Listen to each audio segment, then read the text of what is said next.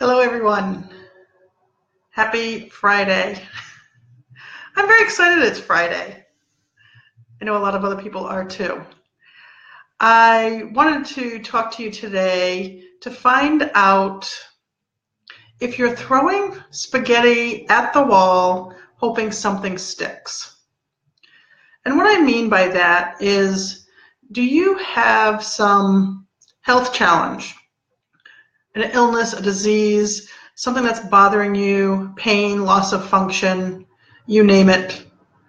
And it seems like you're spending all kinds of time and energy and money going to different doctors, different healers, doing things at home, maybe medications, whatever the case might be, but you feel like you're putting all of this time and energy and effort into this particular disease or illness or injury, and you're not getting any change, or you don't know if anything that you're doing is leading maybe to some change that you're experiencing, or, well, but what you do know is that if there is some relief, it's short term, it doesn't seem to be improving further, and you're finding yourself really angry and frustrated and maybe kind of at wit's end because you don't know what to do next.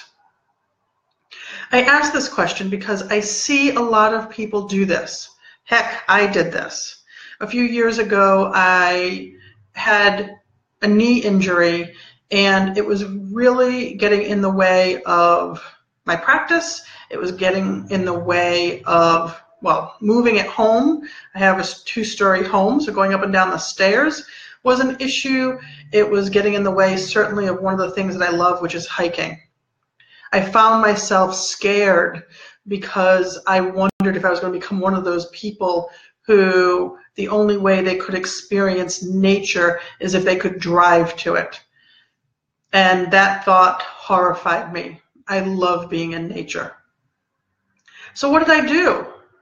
I'm a doctor, I'm a chiropractor.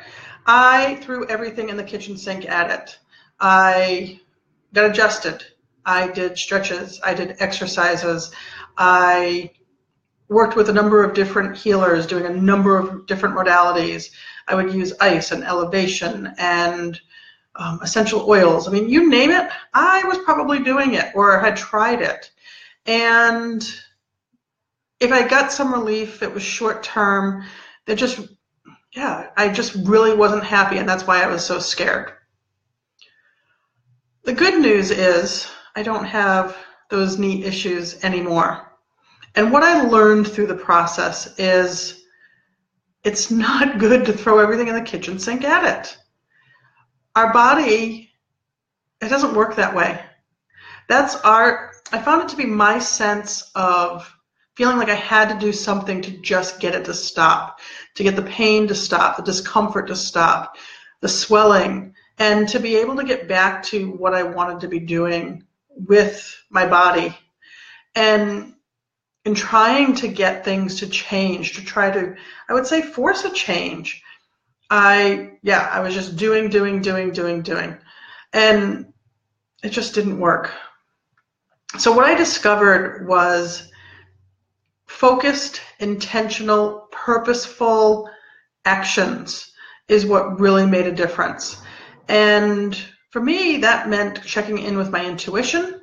It meant asking my body questions to determine what things or what thing that I either started doing or stopped doing would make a difference. And it was through asking questions of my body and getting answers and then following through on those answers that I started to experience change and started to notice improvement and found myself back in the woods hiking again, where I find so much joy and happiness. So if you have a health concern or even a life concern, a life challenge, a health challenge, and you're finding that you're not getting results, or you feel like you're putting all of this time and effort and energy into making some change, I would love to hear from you.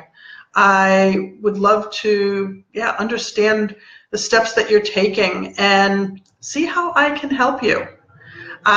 Since discovering this for myself a few years back, I have consistently helped others to be able to determine a course of action that helps them listen to their body, ask questions of their body, and come up with a plan for making changes in their health, in their life. As always, I would love to hear your comments, love to hear your questions.